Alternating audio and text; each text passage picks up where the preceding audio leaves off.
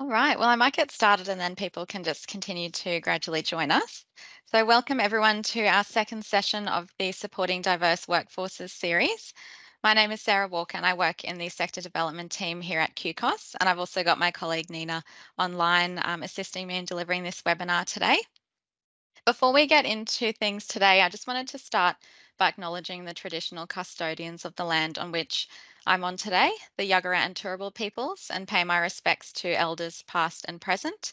QCOS thanks First Nations peoples for the gift of the Uluru Statement from the Heart, and we are committed to walking alongside First Nations peoples and working towards representation, Makarrata and treaty. I would also like to further extend that respect to any First Nations peoples online with us today, and would also like to encourage you all to use the chat function to let us know which traditional lands you're dialing in from today as well. So thank you so much again for joining us for our second session today. This will be on the topic of how to write a job ad that gets hits.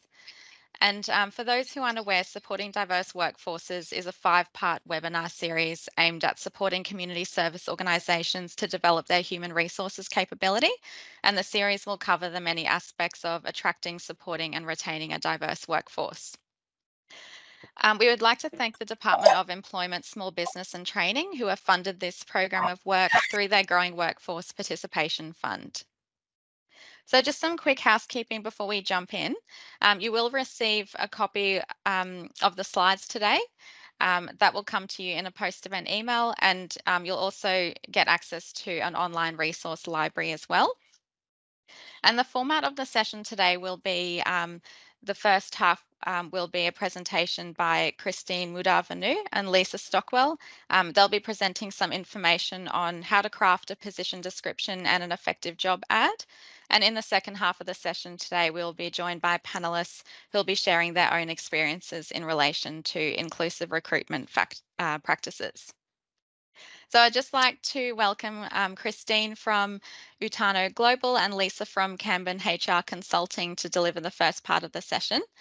Just to give you some background into Lisa and Christine, Christine is the principal consultant of Utano Global, a diversity, equity and inclusion consulting firm, and is the director for Queensland at Migrant Women in Business, a national social enterprise supporting entrepreneurial migrant and refugee women.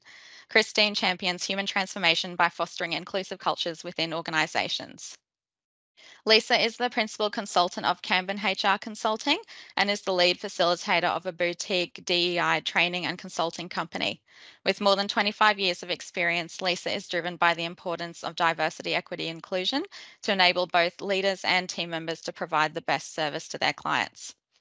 So as we go through the presentation today, if you've got any questions in relation to Lisa and Christine's presentation, please feel free to pop your questions in the chat and they'll be able to answer those in the part following their presentation. So now I'll hand over to Lisa and Christine. Thank you. Thank you, Sarah. Okay, so as Sarah said, today we'll be talking about position descriptions, job ads, and then we're going to do a bit more of a deep dive into how to best recruit for targeted roles and also accessibility considerations as well. Okay, so what actually is a position description and a job ad? Position descriptions are the part where people go, oh, I don't want to write one of those. And the job ad is the bit that people rush to get that bit done. It's really important, though, to make sure that you've done that groundwork. You need to have a really well-crafted position description first, so then you can actually make sure you have a good, solid job ad. So let's explore what we mean by position descriptions and how to actually make sure that you've got an inclusive one. So writing position descriptions is never a job people get excited to do. So what we often see is one of three things, either a position description listing every possible thing that this role might possibly need, every skill, every qualification, every experience, everything that they'll require to do this job extraordinarily well. It's an absolute shopping list. Or perhaps the position description has been based on the most recent incumbent. Whatever that person does, whatever that person's skill sets or qualifications are, that's what goes into the position description. Or finally, we see organisations that have a boilerplate PD template. So, the top and the bottom is pretty much exactly the same, and you change a little bit of information in the middle, and that will do the job. Unfortunately, one size does not fit all, and nor are you actually looking for a unicorn. So, this is what I mean by a boilerplate PD example. So one organisation I've done some work with recently has this list of required skills in every position description that they have. Quite literally, if they are looking for an aerospace engineer or a receptionist, these are in both of those position descriptions. Now, I'm not sure about you, but generally speaking, when I'm looking for a receptionist, I really want them to have much better interpersonal skills than what I'm necessarily looking for in my aerospace engineer. The aerospace engineer position description also has 26 bullet points for those roles' responsibilities, covering everything from maintaining a clean and tidy workspace through to investigating all significant defects in the uncrewed aviation systems. So again, what's actually important for this role? What are the critical parts of the role that you're thinking about? Not every single possible thing that possibly might fall into this job at some point in time. It just makes it too unflexible and too unwieldy. There are 4 key things you need to be making sure that you include in your position description.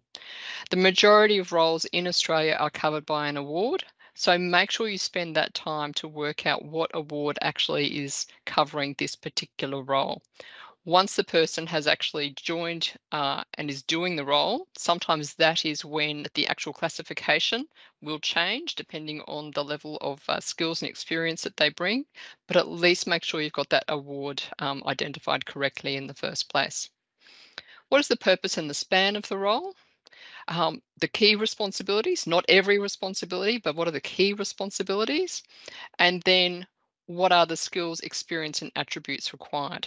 Again, you're not looking for a unicorn. You're also not looking for someone who can do this job at 110% on day one.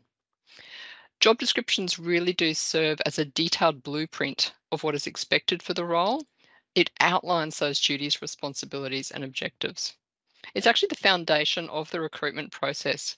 It guides the creation of the job ads, and it helps to match the right candidates with the right roles.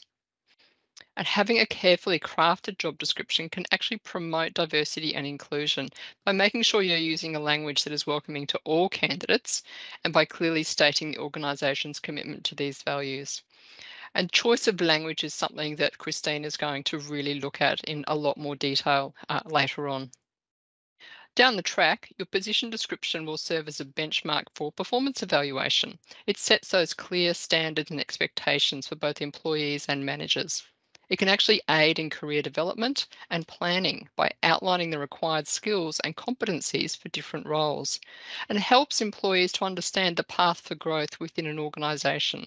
They can really see what is required for each of those different roles in different areas as well.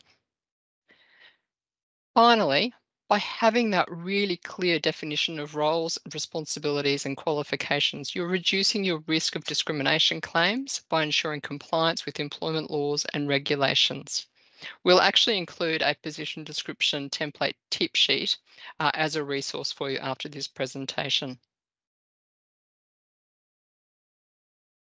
So some things to think about with position descriptions. It's recommended that you update your position descriptions at least every 2 years, as roles actually evolve over time.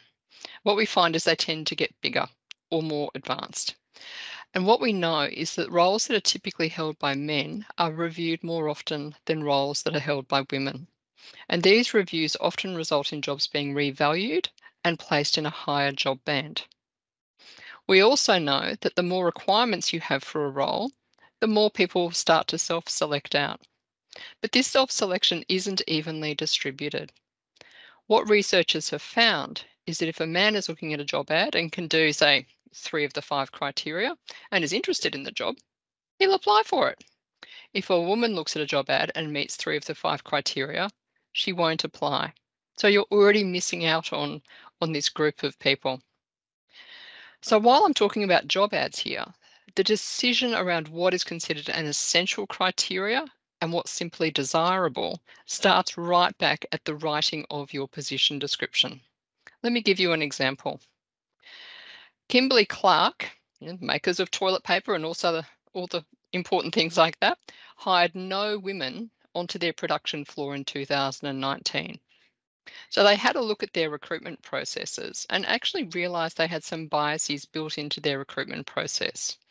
So some of those things were their ads actually had a shopping list of skills required, and one of those was a forklift license. They also didn't provide flexible work options. So they changed their ads, and they now provide training for forklift driving once the person has joined the company, and they also provide flexible work options. Interestingly, more men than women in their existing workforce have taken up those flexible work options. By 2021, more than 50% of their hires are now women. So as you can see, was it essential to have a forklift license? No, it wasn't. It's something that you're able to learn and to do. And make sure, of course, that you are reviewing everything through that diversity lens rather than just this is what we've always done. Make sure that your position description allows for consideration of transferable skills. These might be coming from volunteer work, work in the home, or maybe it's provided someone with a level of competency equivalent to a certain qualification or a certain number of years of experience.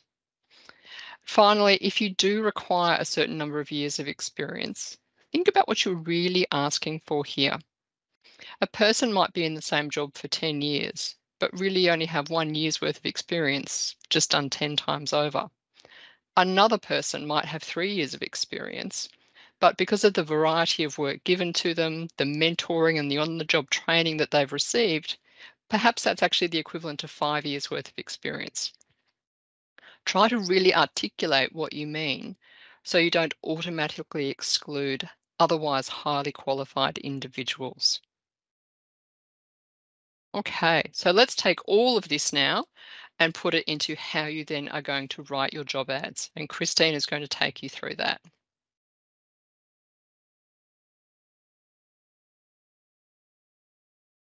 Oops, it helps if I unmute my mic. Thank you very much, Lisa, for that. So the job ads, as Lisa said, is usually what people find the most exciting because then you're getting out there, you're communicating, and you're letting people know what it is that you are looking for. But what are some of the key components that you need to make sure that you have in your job advertisement in order for it to be eye-catching? Remember, you are competing in a very tight job market. People have a lot of options, and I don't know if you've been on Seek lately to see how many other jobs look like the job that you're advertising out there. It is a very competitive environment for employers out there to attract the right kind of talent. So you want to make sure that your job ad stands out. So for you to do that, there are 5 key components that you need to focus on. The information that you provide about your organization and the team. You need to be really clear about what the role entails. Ambiguity leads people to switch off and just move on to the next role. You need to be clear what skills, experience, and attributes are actually required for the role. As Lisa specified, you're not looking for a unicorn. You're not looking for the skills that the previous person brought into that role, or maybe you're looking for some aspects of that, but you really need to think about, well, what is required in order for the job to be exercised in a way that is efficient, in a way that is productive for the needs of the organization. You need to provide information on the employee benefits. What is the value proposition? If I'm looking for a job, I want to know if I'm bringing all of these skills and attributes to this job that you're asking for, well, what am I getting out of it? So make sure that you're clear on what those benefits are. A lot of job ads aren't, and people just simply move on because they can't work out, well, what's in it for them. And last but not least, and very important, a lot of the times people forget to tell people how to actually apply for the job. It may seem like this is common sense, but the number of ads when you look and you review that simply just do not provide that information or don't provide it clear enough and the candidate has to go looking for it, again, that is a reason for a candidate to skip over your advertisement and just move on to the next one.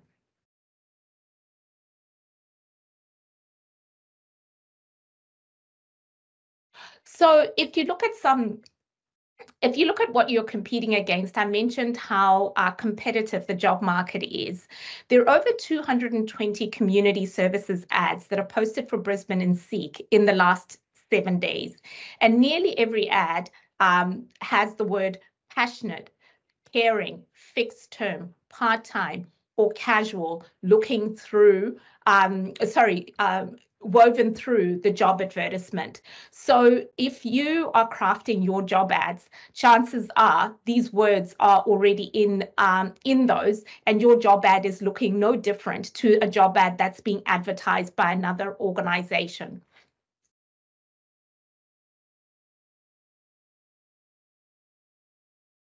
So if you look at these two advertisements, and these are actual examples of advertisements that we have clicked on, based on what I talked about in slide 11, about the 5 components that really help you to identify and make your job ad stand out. If you look at the first one, that's for a disability support worker working for an aged and disability support organization. There's a bit of information about the role. But if you look at the bottom one, that's a very clear job ad, in the sense that you've got the hourly rate specified, you've got the specific area within Brisbane, not just a general geographical area, because Brisbane is quite large. You've got Ashgrove in there. You've also got very specific requirements around the job itself. Work on a flexible 24/7 roster, open to experience and those entering the industry, casual and part-time roles. So that really allows people to know that, okay, if I can only do part-time hours because I've got other commitments, I'm seen as a potential candidate for this role. If I'm just returning to the workforce, or maybe I'm segueing into a new career, this organization is open to that. And also then you've got the SHADS awards covered in there. So I know clearly from a remuneration perspective which award I fall under and how I will be remunerated.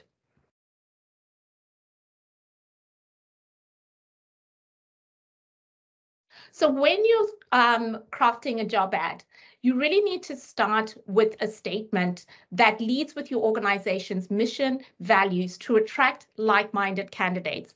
As I alluded to before, you are in a very competitive environment, and every single industry at the moment is plagued with labor shortages, and in particular the community services sector. There are some serious shortages in that space. So you want to make sure that you're leading with a very strong statement about what is the value proposition with regards to your organization. You want to use simple, inclusive language to outline key responsibilities and qualifications. If your organization has a diversity statement, you want to explicitly state this out so that people know that you welcome diverse applicants and you demonstrate your commitment to being an inclusive organization. You need to highlight the benefits and growth within your organization. Detail the benefits, professional development opportunities, and career advancement pathways. There's some people who will join organizations simply because they're offering them a future opportunity. And some people may even take a lower paying position in order for them to enter an organization because they see potential for growth.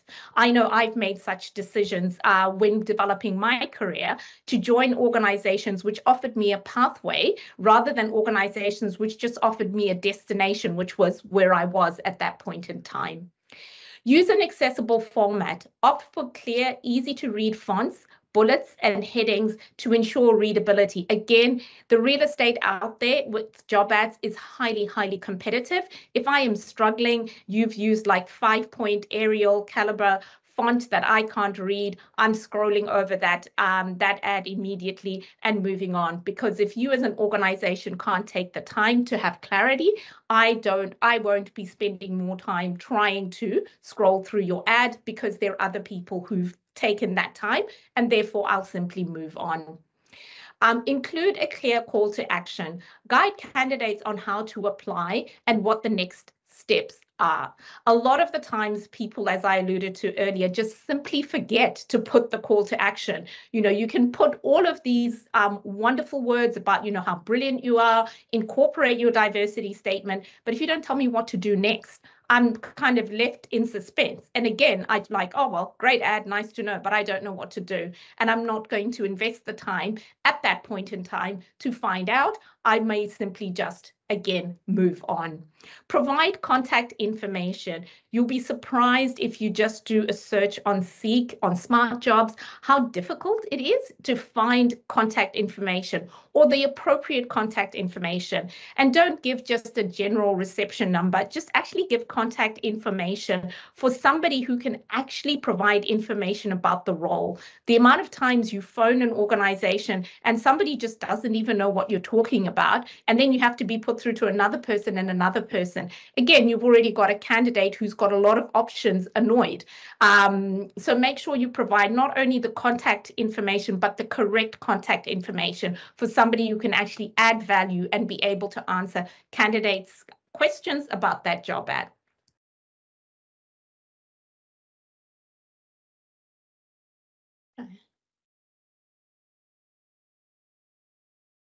The language that you use within your job ads is really, really important. Now, for myself, in the work that I do in diversity, equity, and inclusion, ensuring that language that you use can make the difference between getting somebody interested in having a conversation with you or completely putting somebody off.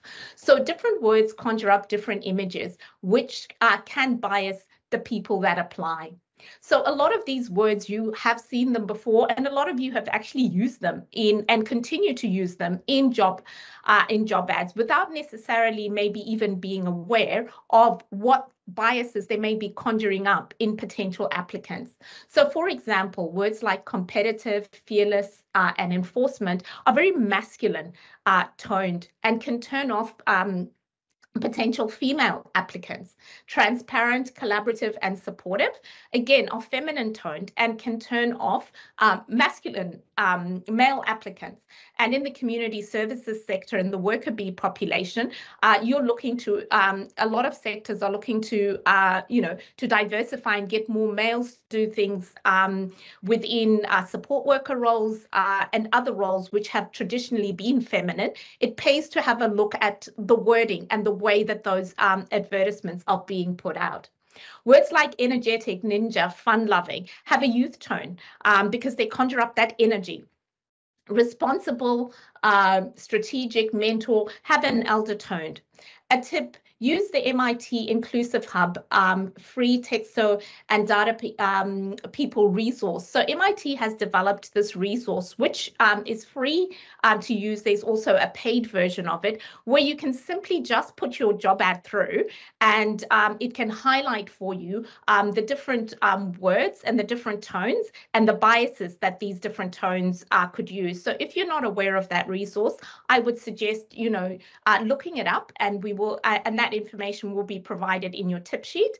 And again, just running your job ads through that and seeing, have I probably missed the mark with the inclusivity of my language? Am I unintentionally excluding candidates that I would want to apply for this role?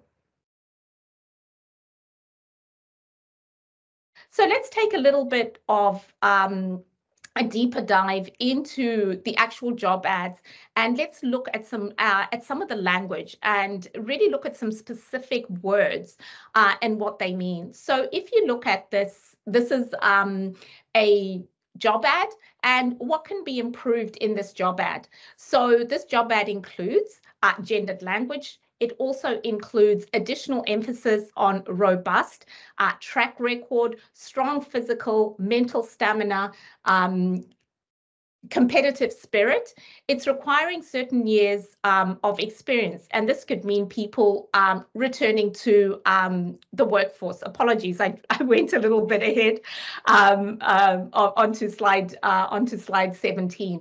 So if you look at these two slides, 16 and 17, they really have words that have been highlighted that conjure up certain images and may be unintentionally excluding certain applicants from the job description.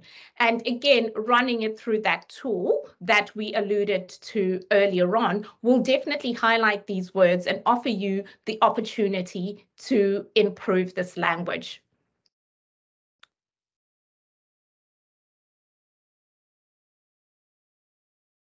Okay. So looking at the next two slides, you will see that we now have a job ad that is significantly strengthened. The language is a lot more inclusive. We are now appealing to a much broader range of applicants. We have removed some of those words which would unintentionally exclude certain demographic groups from even considering the application process. And we're now really enacting a lot of the diversity, equity, and inclusion statements that we as a sector aspire to have. One of the advantages that the community services sector has is that from a client base, community services sector has the broadest and the most diverse set of clientele. And so you find that in terms of the language that is used and the care that is taken in terms of communicating with the client pool and ensuring that, you know, communication is effective, communication is inclusive, communication is efficient, and it's provided in a whole range of languages, of tools and resources. The sector does that really, really well when it's outward facing. If you apply those same skills to your job ads, you'll find that you'll get a lot greater improvement and a lot greater engagement with the pool of candidates that you have, because these are skills that you already have within your organization. It's just changing the lens a bit, because a lot of these skills you find have been heavily focused on your customer base. But if you turn these around and you focus them on your worker bee population and the people that you're looking to recruit, you'll find that the skills to have an inclusive language and an inclusive approach to your recruitment processes you already have within your organization.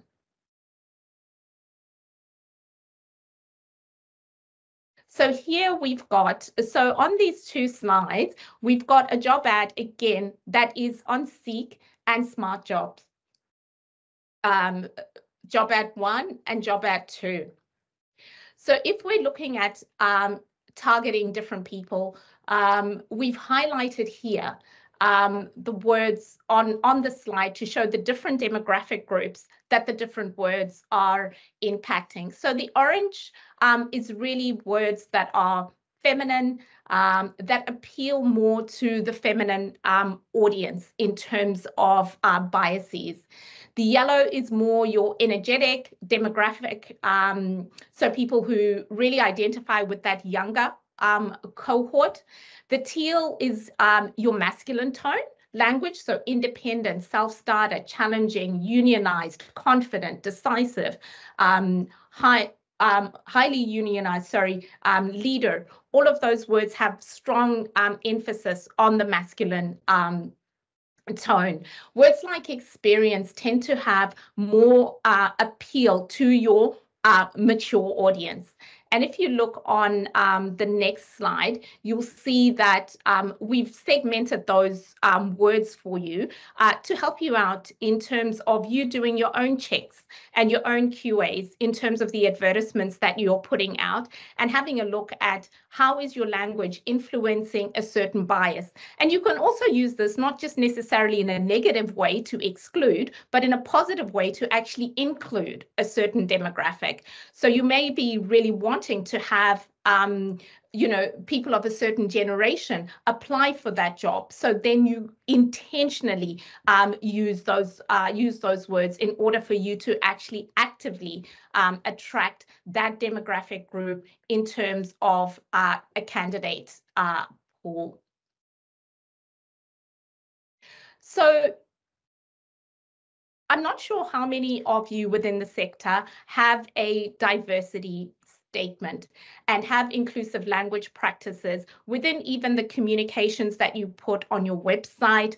I would assume pretty much, a large proportion of the sector would already have some sort of diversity statement, just given the diversity of the clientele, given the nature of service delivery, and given the ethos of the majority of the organizations within the sector. A lot of this would come naturally in terms of either a thought process or something that, if it's not concrete and on your website, is something that you're probably thinking about or having conversations about. But if you're looking at inclusive language and diversity statement, it's important to prioritize inclusivity and use language that respects the diversity of the applicants. Avoid biased terms, which we have discussed previously, eliminate jargon, and culturally specific references that may exclude or deter potential candidates. Emphasize accessibility. State accommodations that are available for candidates with disabilities to ensure that the application process is accessible to all. And accessibility goes beyond just the traditional definitions around accessibility, which may just include, which may be limited to physical disability. I myself am dyslexic and I am part of the neurodivergent group, and some people disclose and other people don't. But in terms of reasonable accommodations and in terms of the information that you put out there, there are people who are colorblind. Think about all of these reasonable accommodations that you can put out so that you do not unintentionally discriminate against candidates who could be eligible for the jobs that you're putting out there. You need to craft a strong diversity statement, clearly articulate your organization's commitment to diversity and inclusion, and highlight the value, your value propositions and your diverse perspectives.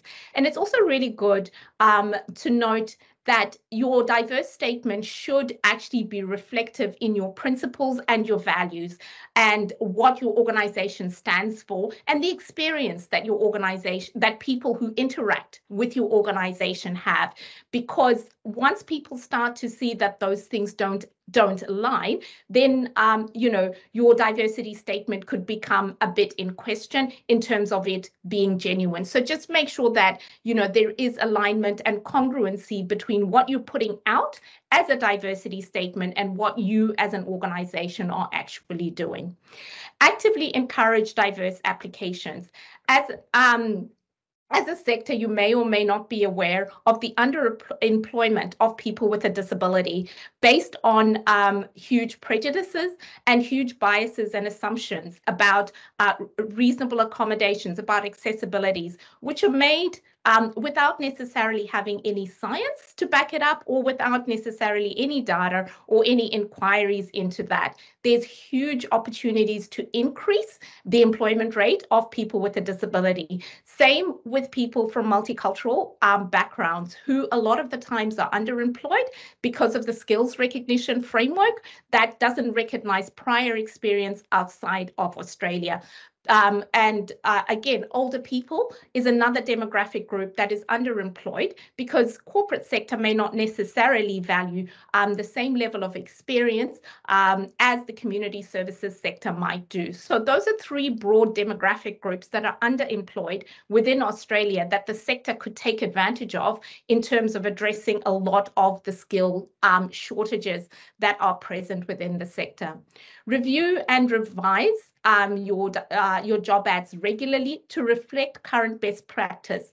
The language is evolving around diversity, equity, and inclusion. The language we were using even 12 months ago has changed. You'll find a lot of statements now include the word belonging in their diversity, equity, and inclusion strategy. So there's a B that's been added in there, whereas before it was diversity, equity. There's also conversations around people understanding the difference between equity and equality, the same, and actually providing a lever in order for those who may have been marginalized before to get the same advantage. So understand the difference between the terminology and how all of this is evolving. Lead by example. Showcase your organization's diversity initiatives and achievements to illustrate your communication, your commitment to action. And do this more than just cups of tea. Really put out what are you doing as an organization in terms of your commitment. What are your stats in terms of diverse people that you've actually employed? What are some of the accommodations that you've made in order to attract new and different candidates into your organization?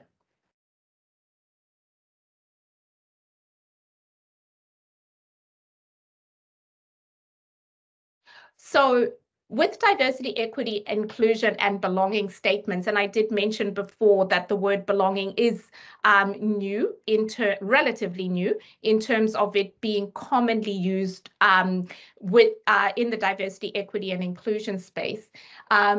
You don't need to put out a statement that meets every single requirement. The challenge is that organizations think, oh my goodness, I have to be all things to all people.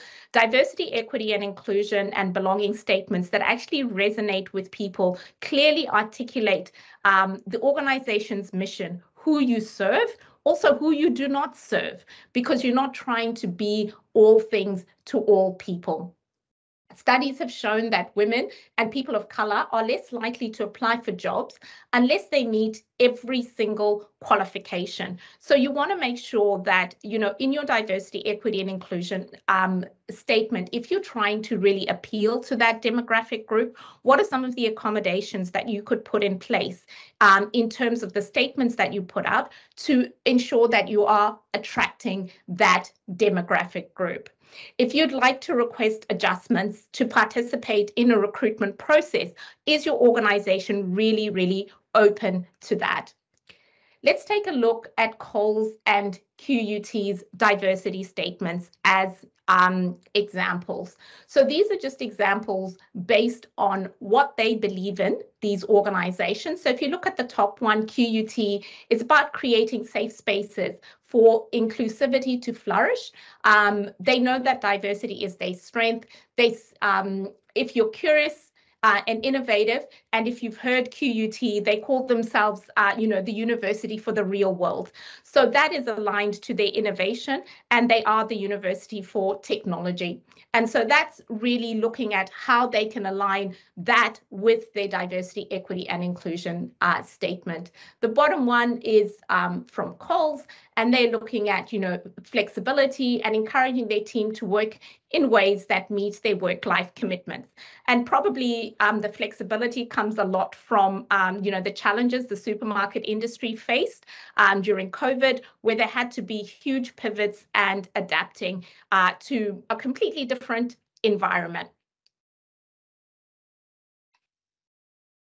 The other element, of course, that we need to have in our job ad is the employee value proposition. When people are applying, it's not just a one-way street. They're looking for what an organisation can be bringing to them as much as what you are looking for them to be bringing to your organisation. An employee value proposition is so much more than just the hourly rate or the annual salary. Certainly that is a component of it.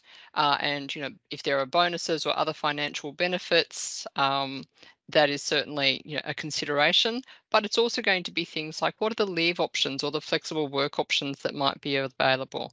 A company I do work with, they do a 38-hour week, but it's 8:30 to 5 with a half-hour lunch Monday to Thursday and then a 3 o'clock finish on Fridays. And yet that wasn't actually in their job ads. That's enormously appealing to a lot of people to have an early finish every Friday. Learning and development, mentoring, career development options. So does this role have an opportunity to work with someone who, might be a specialist in the field, or you've got a really good training program?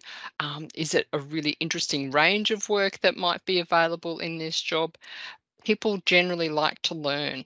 They like that novelty. So what is it about that role that might be providing some of those things? What is the type of work the employee gets to do? So make it clear. Don't use jargon. Actually make it pretty clear what the type of work is they get to do. And people are interested in interesting work. So what can we do in that space? How people get to do it as well.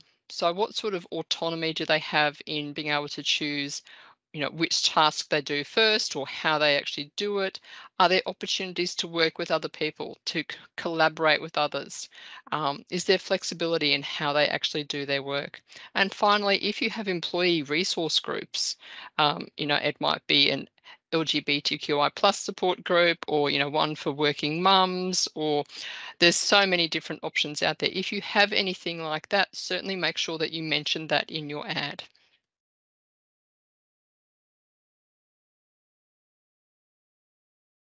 So what is best practice consideration for targeted positions?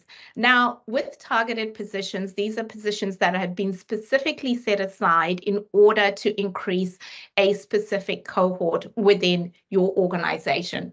So you need to understand the target demographic. You need to research the needs and preferences and understand the characteristics and communication preferences of the group that you're targeting. So remember earlier on when we talked about the different kinds of words that you can use to attract different demographic groups. When you're doing targeted position recruitment, using those, using those in abundance is actually encouraged when you're doing targeted positions, because you are being very specific about who it is that you're wanting to attract to that job. Now, the Navy and the Army are doing this really, really well, in the sense that they're really wanting to increase more females within the armed forces. So you will find that a lot of their targeted ads are targeted at a specific demographic group, at females of a specific age. They offer, flexible work arrangements for mums. They've got all sorts of languaging in the advertisements that they put out in order for that demographic group to really know and resonate that this advertisement is targeted at them. There's engagement with community leaders and organizations that represent or work closely with the target demographic group, particularly if you're trying to attract a demographic group that has traditionally been marginalized. I noticed in the chat, Claudia put Job Access, a free service that supports employees to hire people with a disability. So there is a myriad of organizations that are within the sector that really support those marginalized communities to actually get into employment. So if you're looking at targeted positions that say increase the number of people with a disability within your organization, that maybe increase migrant and refugee women or people of non-English speaking backgrounds within your workforces, there's a whole myriad of organizations that are available to you that the sector is actually familiar with, that you can work with to actually craft a really good targeted position description in order for you to attract that demographic group within your organization. So moving on, some of the things that you really need to consider when you're crafting that job advertisement is make sure that your language is inclusive. It's welcoming. You need to highlight the diversity that you are targeting for. So clearly state your organization's commitment to inclusion. Emphasize your policies. So make sure before you start going out for targeted recruitment that within your organization, you've actually done the work. Because there's nothing worse than going out for targeted positions, but you actually haven't done the work to align your policies and procedures or your organizational environment to ensure that you align with the demographic group of people that you are bringing in. So for example, if you're increasing the demographic profile of people with a disability within your organization, make sure you've got a really good accommodations and reasonable accommodations policy. You understand it. Everybody within your organization is aware of how to apply for accommodations when they are required. So make sure that those things align. Otherwise, you end up in a situation where, again, what you're recruiting for and your organizational environment and your diversity, equity, and inclusion statement are not in alignment, and you start to lose credibility with the candidates that are applying from diverse background. Role representation, showcase testimonial or stories from employees within the same demographic group, demonstrating the organization's supporting environment and career growth opportunities.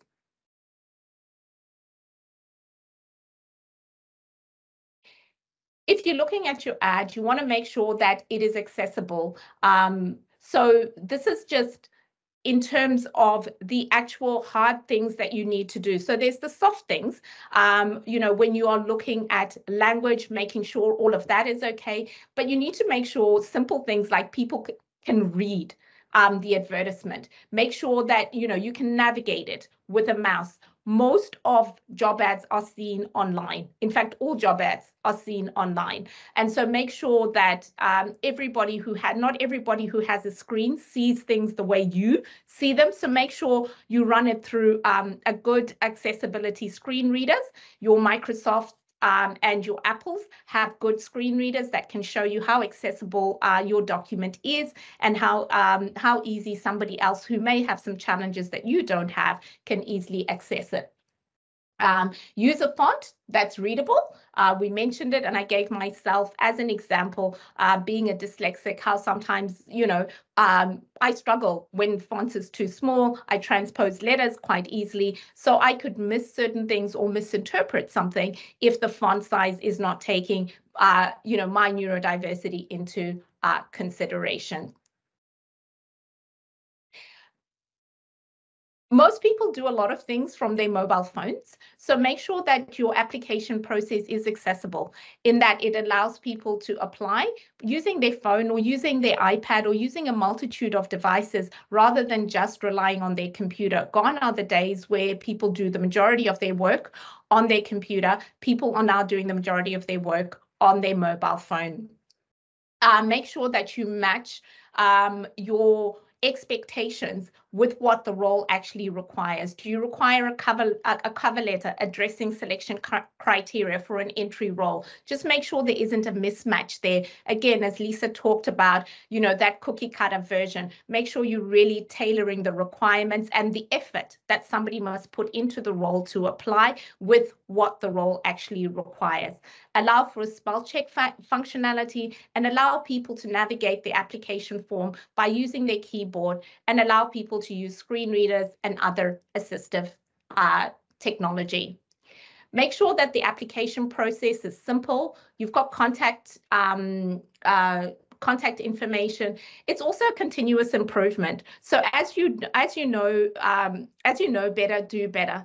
Make sure that, as you learn, you're evolving. So the job ad that you did 2 years ago should not be the same job ad that you're using 2 years later. There should be significant improvements. And you should have a feedback mechanism where people can be able to give you their information. So I might stop there because we're going to move on to our very exciting panel. Thank you so much, Lisa and Christine, for presenting that content. That was really, really useful information, I'm sure, for a lot of people online. So thank you so much.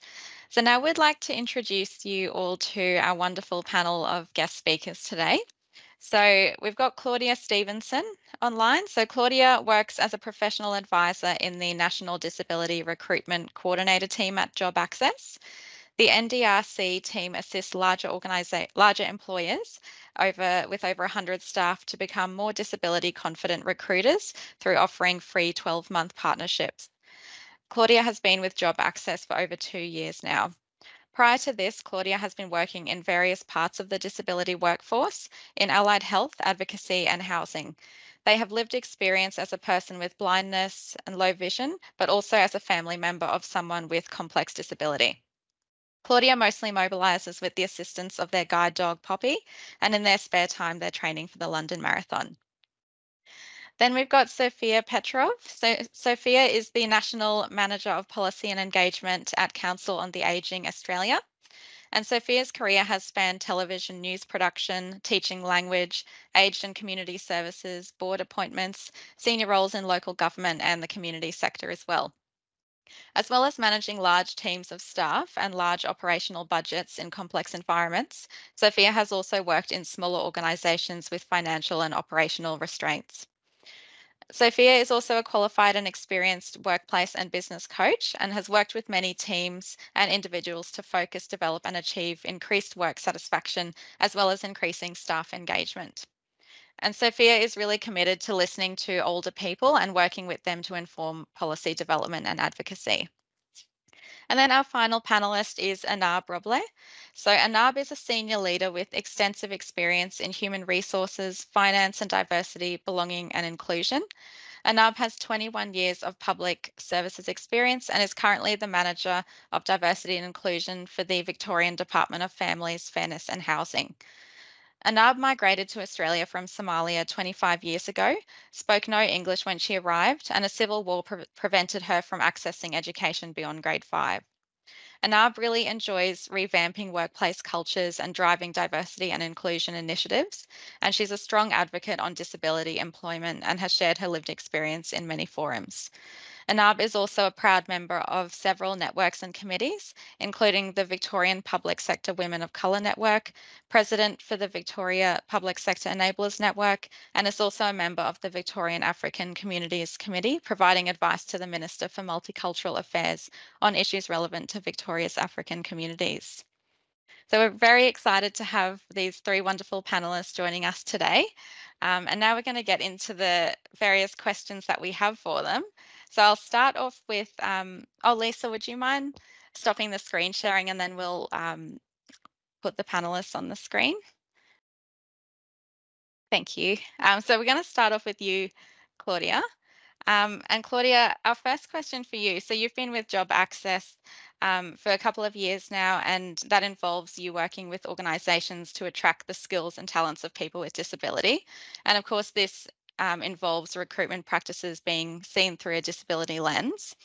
What are some of the reasonable adjustments organisations can make to ensure the recruitment process is inclusive for candidates with a disability, and how can organisations build these into the position description? Thanks so much. I just absolutely have to say I just loved the presentations by Christine and Lisa because they absolutely highlight exactly what Job Access talks about. That by making the process accessible to people with disability, we're actually going to be making the process accessible to everyone. I think before we can even talk about reasonable adjustments, it's really making sure that we've really worked out what those inherent requirements are. And I think that came through really clearly today in both what Christine and Lisa's talked about. They're those things that are really essential to the role. Sometimes they don't necessarily even have to be things that are done every day. They might just be things that happen occasionally, but they're still, a mandatory requirement for that role. So they're the things that we need to think about how things need to be, not how things need to be done, but what things need to be done. So, for example, we often use the example of a receptionist needing to make and receive phone calls. So that's often the inherent requirement. But, typically we used to think about people needing to hold a telephone receiver in their hand. That's not an inherent requirement. So if we focus on what needs to be done, the how of getting it done is, able to be adjusted. So nowadays, we can provide people with telephone headsets so they don't need to hold a phone in their hand, and we can use computerized telephone systems so that, people with dexterity issues or people who may not be able to necessarily hold a phone in their hand can still achieve that requirement of using a telephone. As a person who's blind or have low vision, my pet bugbear, of course, is seeing must have driver's license as an inherent requirement.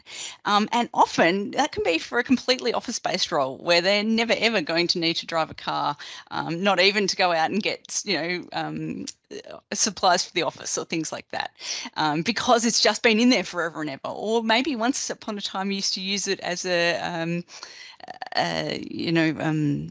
requirement for identification, for example. So travel is usually the inherent requirement, unless, of course, you do need to be able to physically drive, for example, a forklift or something like that, then, that's okay. But we just need to check every time that we're putting in must have driver's license that that's actually required for the role. Usually having that requirement for travel is the important part. And what does that actually look like? In my previous role, I was working for an organisation where I'd have to go and visit clients in the community, and the organisation provided cars for all of their staff to be able to attend attend appointments. So instead for me, because I can't drive, they were able to provide taxis. They pay for my taxis. Some of my colleagues also used, we'd also used public transport to attend appointments. One of my colleagues used a bike to attend appointments where they could. So, you know, there are ways that we can achieve those travel requirements without necessarily being able to drive. For country or interstate trips, for example, I'd often go with another colleague. Now under, you know, NDIS, there's the possibility of even hiring support workers to make those travel requirements, you know, possible. So, yeah, that's, I think, the thing that's really important is really being clear about what those inherent requirements are. And just because, as you know, it's been said, just because that the job's been done a certain way for a very long period of time doesn't mean that we can't, that needs to continue to be done in the same way. So, just being open about, yeah, what's really needed in the role, I think, is really important. And just a quick plug for Job Access. We've got some fantastic resources available on our website. We also have that telephone number 1-800-464-800 that you can ask any questions about hiring people with disabilities or making reasonable adjustments in the workforce. We're a really untapped resource that's available to you. And my team, we work with large organisations. We have a little bit of trouble if people get funding through NDIS for their services, then we can't necessarily partner with you. But if you're a larger organisation hiring over 100 people, we can partner with you over a 12-month period to help you look at all sorts of things to do with making you more confident to hire people with disability. Amazing. Thank you so much, Claudia. And yeah, I really like what you said about the inherent requirements, and kind of goes back to what Lisa and Christine were talking about as well in relation to how important it is to review those position descriptions and really tailor them to the job. And like you said, sometimes organisations may have something in a PD that's just been there for years and they've not really thought to take it out. So yeah, that is really important. And yeah, particularly your example around the driver's license as well. Thanks, Claudia. Sophia, I'll move on to you next.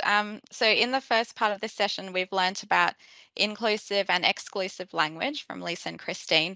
And from this, we can understand that different words can invoke different images and opinions, ultimately influencing who actually applies for a role.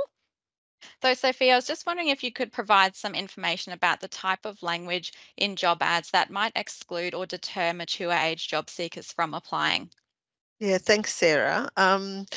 Before I do that, I just want, on Claudia's point, to add around inherent requirements. One thing that we see that deters older people in that is heavy lifting.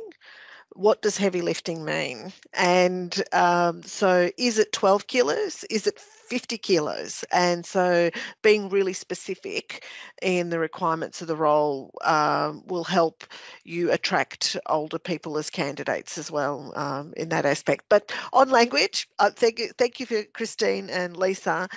Absolutely, language is so important. It is a key indicator of who is it that you're looking for, and words like fresh, energetic, dynamic, innovative are all signals to older people that we're looking for young people. And so really thinking about who is it that you want. Look, and I did the same thing, Christine, before this session. I went and had a look at about 70 job ads, particularly on the platforms that lots of not-for-profits will advertise on, which are lots in pro bono and ethical jobs, and about 70% of them had the word dynamic in them. And I'm thinking, what does that actually mean? Who are you looking for? And it's not actually even helping you stand out. You're melting into the crowd. So I think some of the best job ads I've seen have been very honest about who they are and what they want. So what is it that makes your organisation attractive? Is it your achievements? what's the value that you add to in the community sector that our organisation finds homes for homeless people? Is that part of your attraction? Our organisation finds jobs. What is it that's going to make you attractive? What's the value proposition for the people? Is in outcomes, success, etc. So I think one of the most honest pieces of recruitment I've seen in probably the last 10 years is from a major bank who said, "You're smart, come and work with us. And you'll be very, very rich. However, you're not going to see your family for the next 10 years. I know that's not an ad that you're going to see in the community sector, but they were honest about what it is that they're offering and to achieve success. In the local government sector, often elected officials and maybe in the community sector boards, sometimes challenges. I've seen advertisements where they say our council is supportive or our board is supportive. So what's the message that you're sending? On age, some of the things that people say that helps them to understand the role and that it's going to be attractive is send the signal, all ages encouraged to apply, or mature workers are encouraged to apply.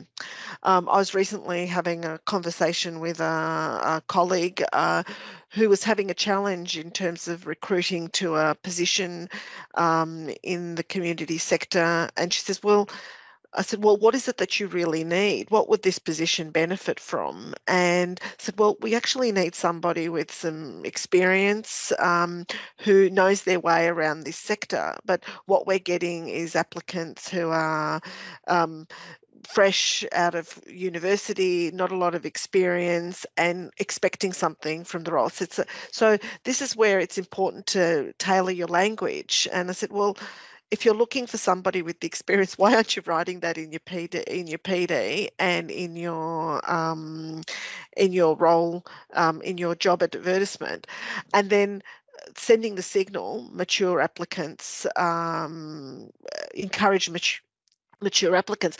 There's nothing illegal, and this is what we get. A lot of feedback we get from employers is, well, I can't write that. That's illegal. That's discrimination. Well, it's not. It's actually what you're doing is encouraging and opening your pool by encouraging all ages diversity to apply. And I think, Christine, that connection with your values and your diversity statement is really, really important to send as part of that. So yeah, language, absolutely important. And sit back, have a think about, what is this advertisement and what is my job ad?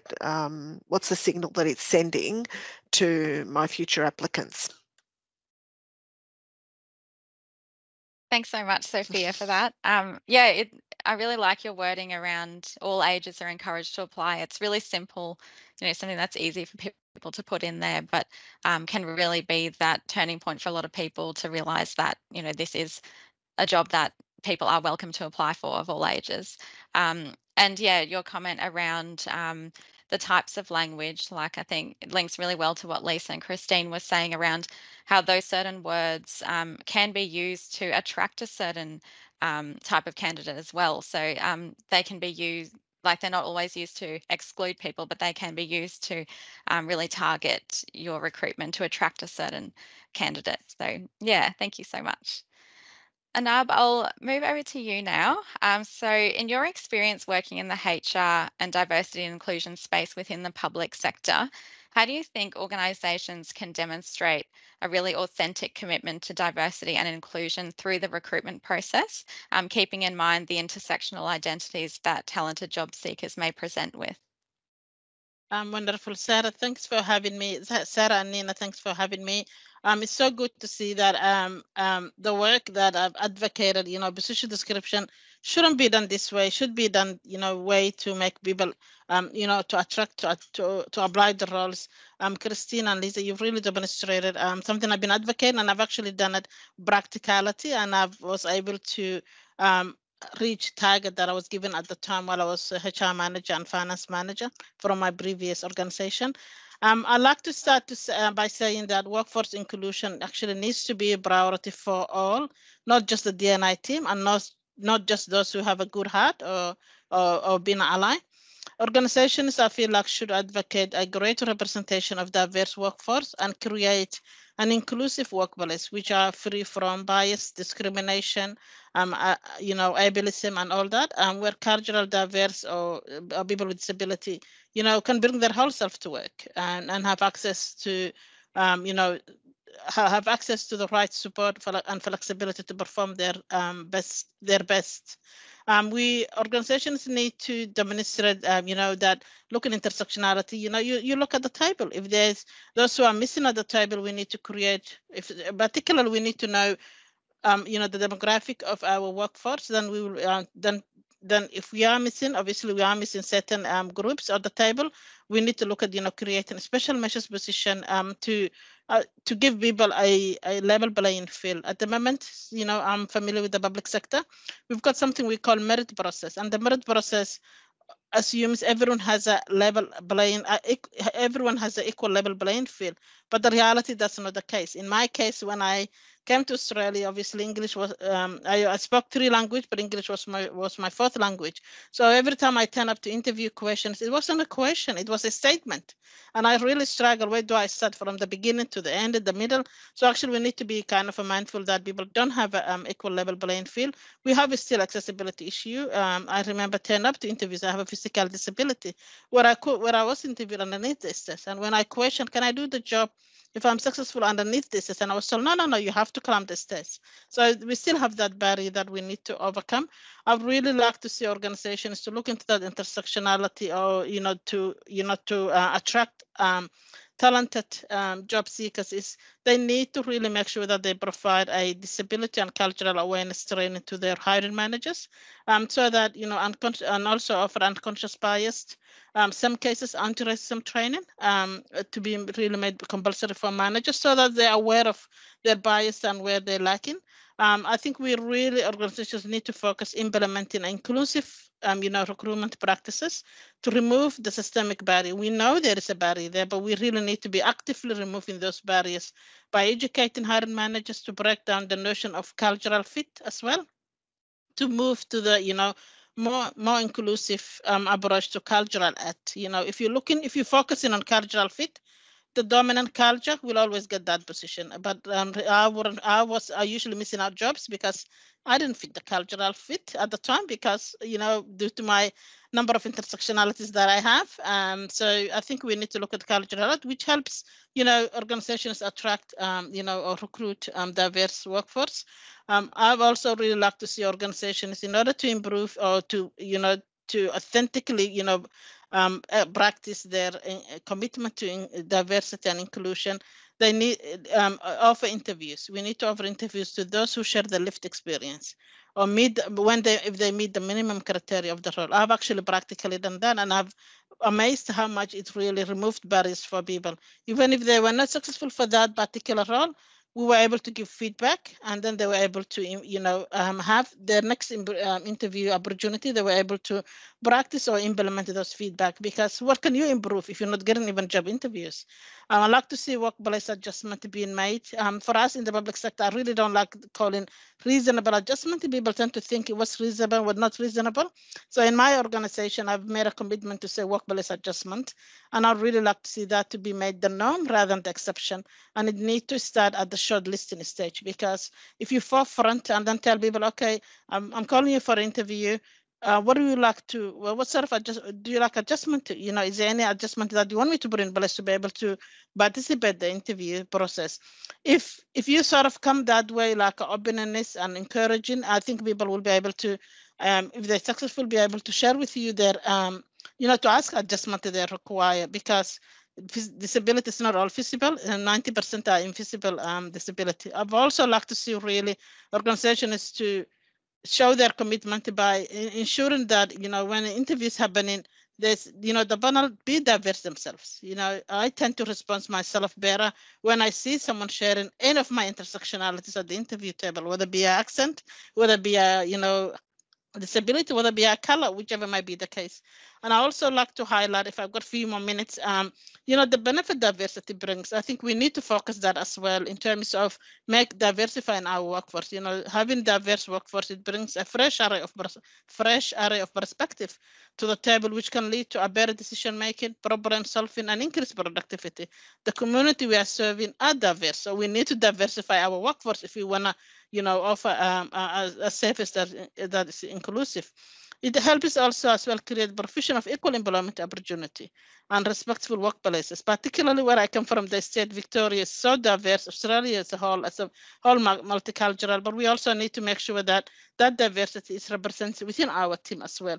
Once we moved the time when paycheck was only the incentive people to, to get employment. I think people are looking though, if this organization is living their value. If you have a diversity and inclusion, we value diversity, we value inclusivity. If we are saying that, it needs to be seen in our, not just entry and not lower, low job positions. We also need to see that representation in senior leadership to show that our commitment.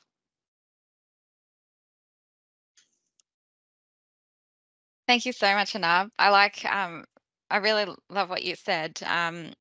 Your comment about workplace inclusion involving everyone is so true. It's not something that should just live with the HR team or the DEI team. It really does involve everyone. And I think what you said as well around people aren't just looking for the pay anymore. That's not the sole driver. Like a lot of people these days we find are looking for organizations that really align with their values. And I think this particular space, this is so important for organizations to focus on, the DEI space, because it's something that candidates are really looking for these days. Yeah.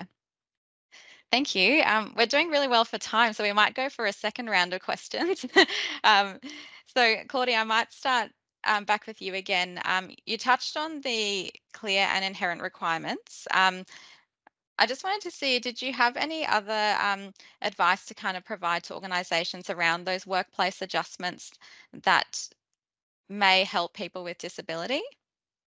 Yeah, absolutely. So, one of the first things that we sort of talk about when I contact employers, sort of cold call organizations to talk to them about the services we offer is, I often say, like it'll come up and they say to me, well, we can't hire anybody with disability because we've got stairs.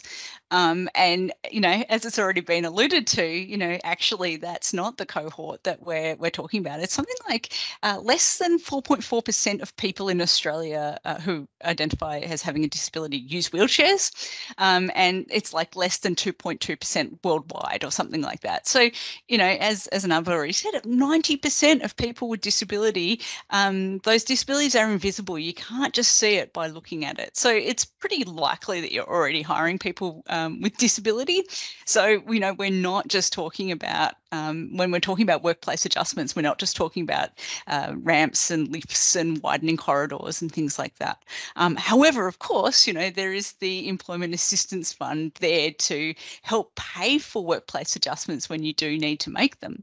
But, most people with disabilities won't actually need any physical adjustments to the workplace, but they might need some flexibilities. So, things like adjusting the time when people start, or, having breaks during their day, all of those kind of things. And we're making adjustments for everybody in the workplace on a daily basis. So, making them for somebody with disability is just part of business as usual, or should be just part of business as usual. But it might be how we provide communication. So, thinking about, are we writing things down? When we're, having meetings, are we reading out what's on the screen? Are we providing notes to people that they can take away and read in their own time?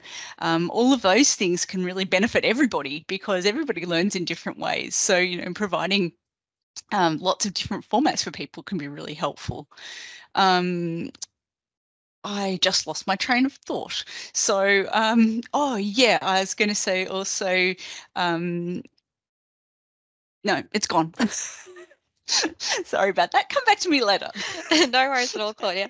No, that was really great what you said. I like the fact, we are already making adjustments for everyone in a workplace. So those additional adjustments, like you said, should just be part of business as usual. And the thing I really like about this topic is that all of these things we put in place when it comes to creating an inclusive workplace culture is stuff that benefits everybody. So we're not just putting it in place to benefit a few people. It actually benefits everyone. Everyone benefits from, like you said, having different formats for learning, or different ways of conducting meetings, or they're all things that benefit everyone. So that's why I really, really love this topic. Oh, has it come back to you? I remember my train of thought. Yes. So Awesome.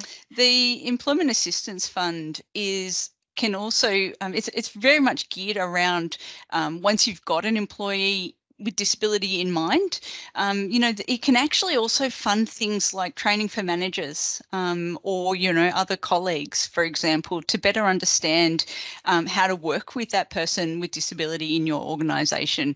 Because, sometimes managers' styles of communication isn't necessarily going to always align with what the employee actually needs. So, providing a bit of training on both sides can actually, help both the employee and the employer better interact with each other so that they can both get what they need.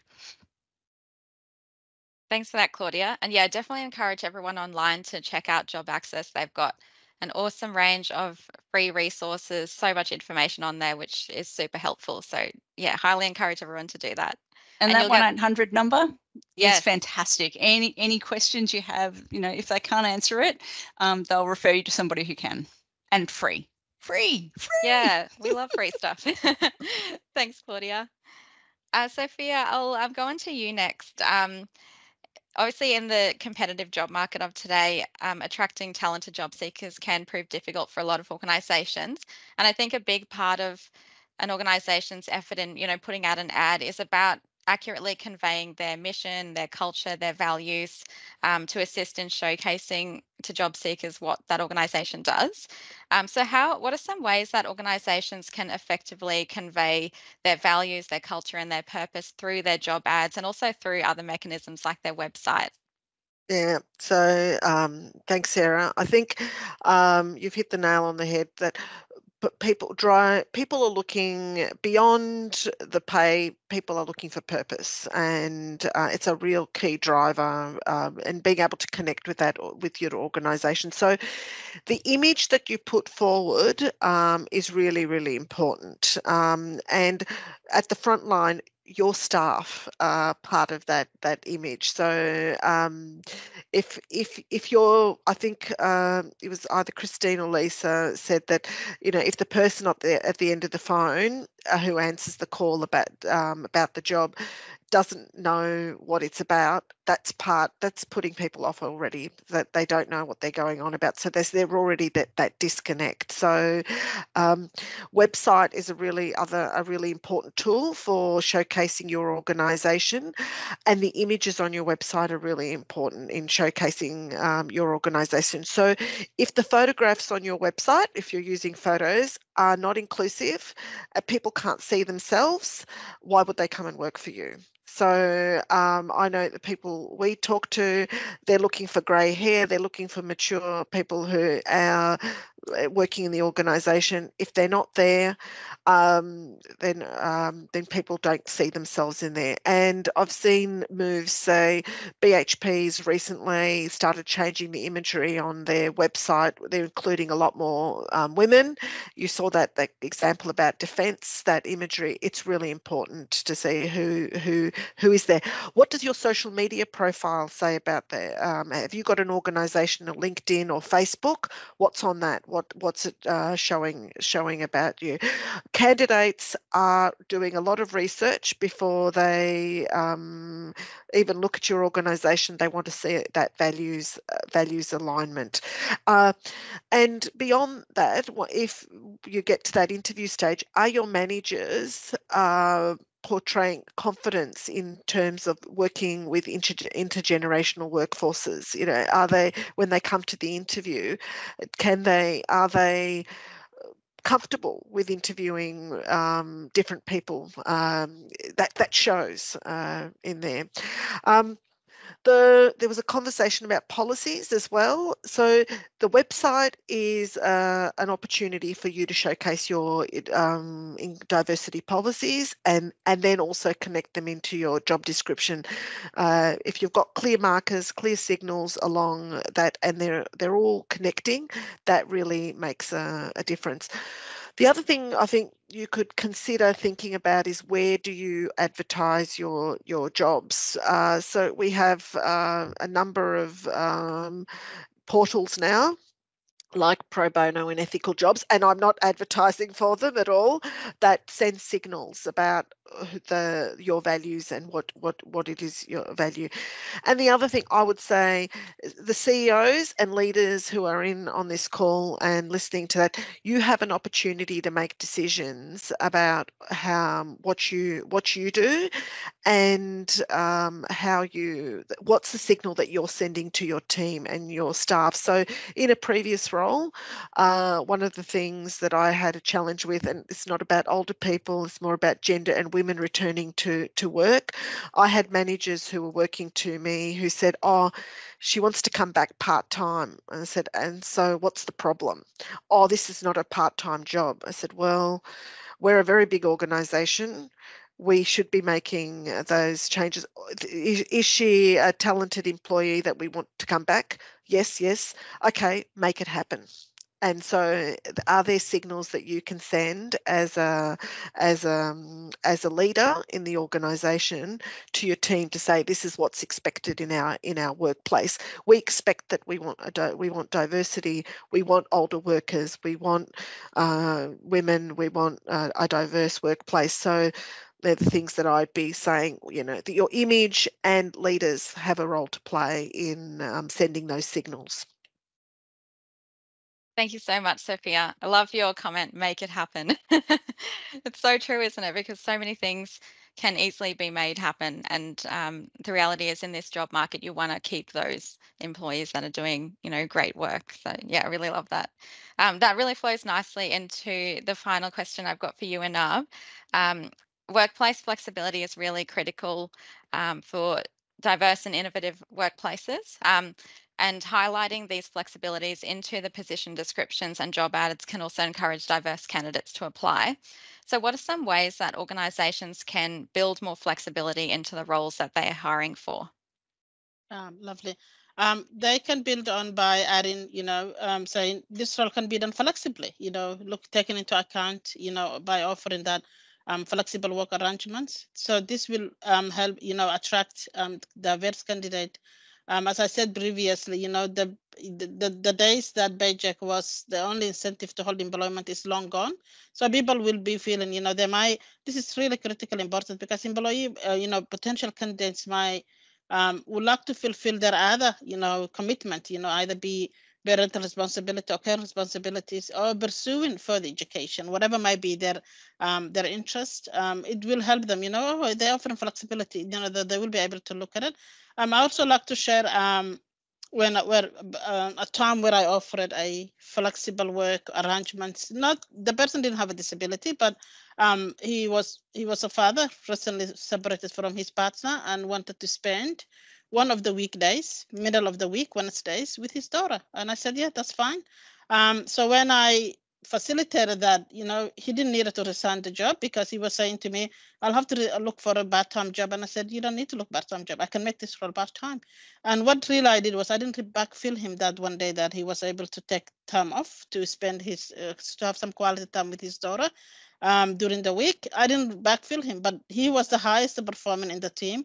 He felt he was so satisfied. He brought himself home to work. He felt that I valued. He's been valued, and he never had a deadline that he missed just by being away working for 4 days instead of 5 days. But imagine if I didn't allow that one, I would have lost him. And also, if he didn't go on, he wouldn't be able to bring to him his home self to work. He wouldn't feel belonged into the team. I think we can also do that. Encourage flexibility in the position description by promoting or advertising the role as a job share. so that you'll have someone to share the job, so you don't have to do if you didn't want to do full time. We could also look at flexibility in terms of start time and ending time work arrangements. There are people might work for them due to their other commitments. They might start early and finish early, depends on their circumstances. Also, and this can be done by when jobs been advertised rather than being the afterthought. We could actually go forefront. This job can be done. This job particular role can be done by job share, and we'll have some flexibility that can be actually been incorporated into the advertisement. I think it's been touched before that, also highlighting the importance of lived experience. I tend to respond myself when I see organizations saying, we're seeking for people with disability, cultural diverse welcome, Aboriginal welcome, or refugee or other diverse elements. I tend to respond myself, sort of well. So people will feel like they won't be the odd one if they apply this role. So having that flexibility built into the position description, I think it helps. I do remember while I was the HR manager for my previous organization, I was tasked to do to increase disability employment by 20%. The organization was new. It started. It was a commissioner. Was starting work, and the commissioner said, "I want my staff member to be from people with lived experience because it was a disability organization." And the commissioner himself have a lived experience. So it doesn't have to depend on people to have a lived experience of certain things they're promoting. I think we can all be, offering that, encouraging. And we were able to reach that percentage within 12 months by modifying the position description, just putting on the inherent requirement, taking out all the other rubbish, giving him managers disability awareness training. That was our target. And what I actually found that I was focusing on particular group, but actually other groups, cultural diverse people were able to come through that, inclusive practice we were doing. Aboriginal stuff, we were able to come through, through that, inclusive practice we implemented. So when you try to work for one cohort, actually it does help the other cohort. I'd just like to add quickly, we all have a role to play in challenging bias, as it can lead to, as I said before, stereotype or discrimination, which can limit access to opportunities and leads to poorer societal outcome. We can overcome these barriers by expanding employment pathways to diverse candidates. We can invest in developing the capability of diverse employees we already have. From what I've noticed in the public sector, that's the only experience that I have, is that people tend to think people with disability are loyal, they stay in their positions. We all have aspiration to move forward, but lack of accessible workplace, lack of profession develop, lack of tailored, lack of not lack, but untailored profession development. Sometimes it's the one holds us, not our aspiration. I'd really like to, share that. Well, I'm confident that we can create positive and empowering workplace if we all walk the talk and look at the table to see who is not being represented.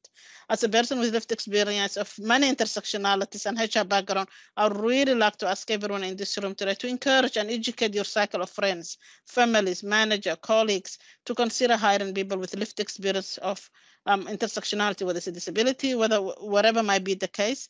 They don't have to go hire and manage. They don't have to go out of their way. They just need to be a little bit flexible, open-minded, and provide the opportunity to those who deserve it the most.